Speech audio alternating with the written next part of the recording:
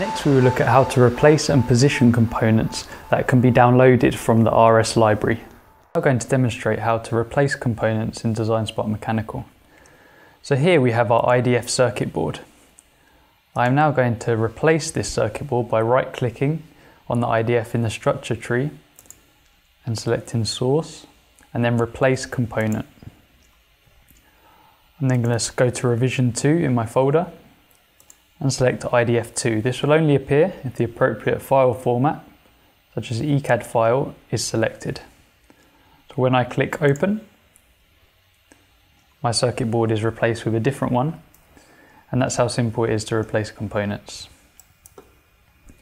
So what we are also going to do is show you how to replace components within the circuit board.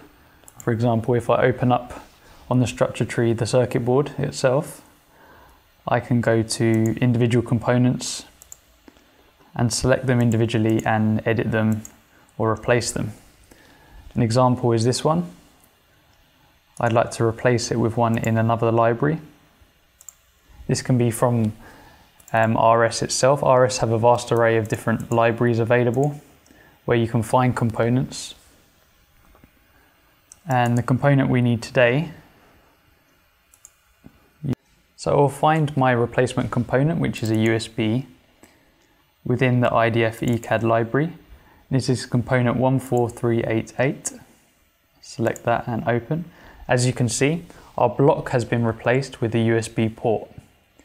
This currently is not in the correct position, so we can use the move tool, which is highlighted, to drag this item into position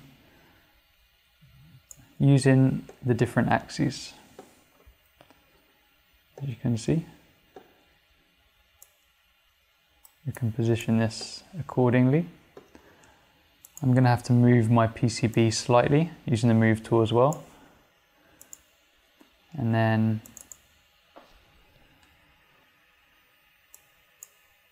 again move the USB just to line it up with the pins.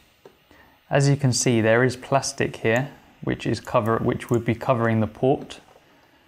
So there is actually a way of cutting around this port. So you have the metal through the middle from the USB port, but there is plastic here. So what we can do is use the combine tool in the intersect menu. We can click combine and then on the item itself, which will turn it green.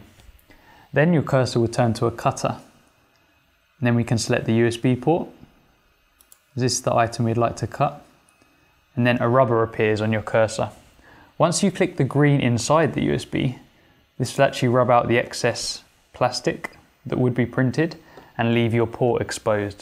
So this is how you can actually cut out items to reveal a component behind your wall of your enclosure.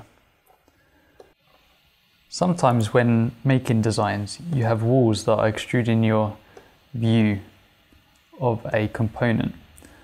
So for instance here, we can't see the USB port properly in order to position it in the pin holes. So what we can do is actually use the section tool under mode toolbar. And what we can do is actually select a face and it hides the wall that is obstructing your view of the object. And this is really handy for positioning items. So you simply click the part you'd like to see first once selection tool is selected, and then it will hide the walls for you.